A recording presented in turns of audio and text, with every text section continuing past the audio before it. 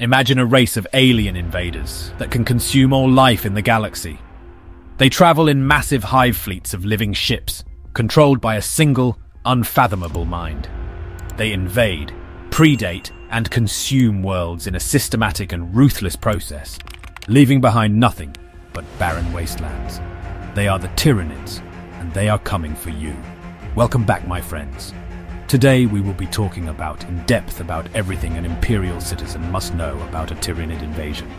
If you enjoy the content, remember to subscribe and leave a like if you have fun. Glad to have you here. Remember to write a comment and tell me what you think about the video. The Tyranids are a horrific race of alien invaders that have only one goal: to consume all life in the galaxy. They travel in colossal hive fleets of living ships, each one controlled by a single unfathomable psychic entity known as the Hive Mind. First, we will cover the genestealer cults. The genestealers are a type of Tyranid bioform that specialize in infiltrating and subverting other intelligent species. They have a parasitic reproductive cycle that allows them to create hybrid offspring with their hosts, forming cults that worship the Tyranid hive mind as a god. These cults secretly undermine the society and defenses of their prey worlds, preparing them for the arrival of the Tyranid hive fleet. During a Tyranid invasion, the genestealers perform two primary roles. First, they act as assault troops in Tyranid swarms, using their claws, speed and stealth to tear apart their enemies.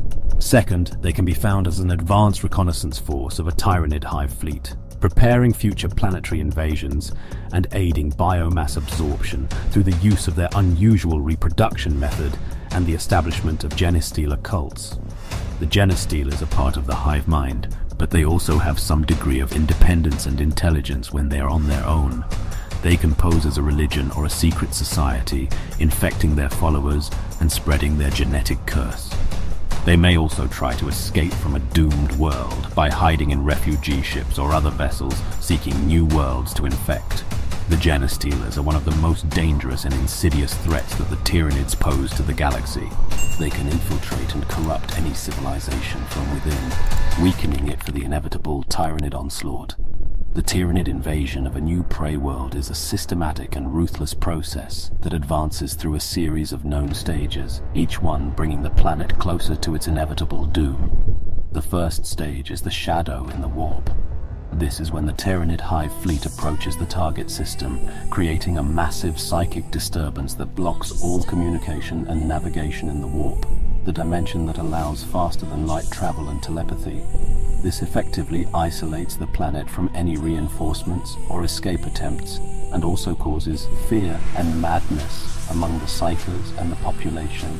The shadow in the warp can be detected by astropaths and other sensitive individuals who may try to warn others of the impending danger, but often their messages are distorted or ignored.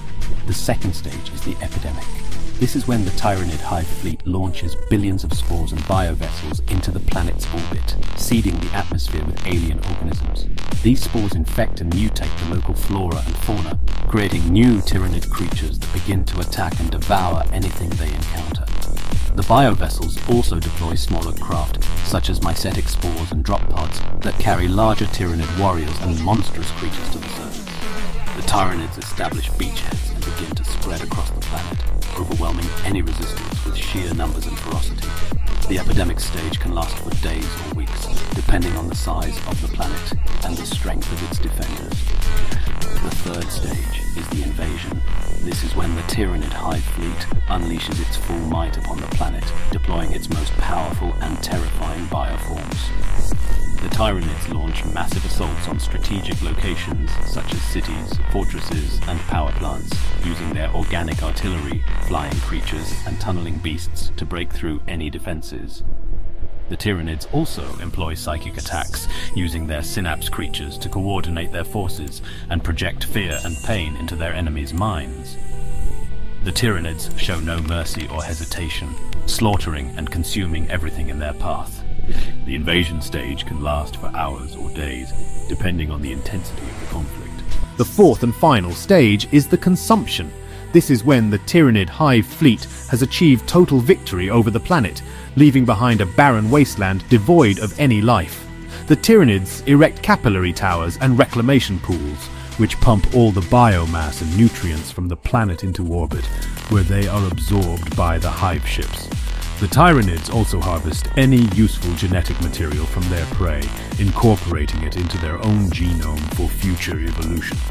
The consumption stage can last for days or weeks, depending on the amount of biomass available. The Tyranid hive fleet then departs from the system, leaving nothing but a dead rock in its wake. This is how the Tyranids invade, predate, and consume a world.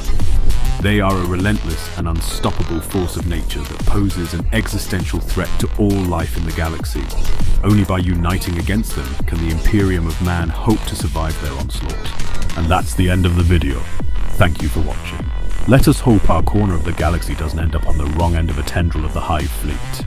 I hope you enjoyed the video. Remember to subscribe for more. We will see each other next time. Until then, keep the light of the Emperor burning.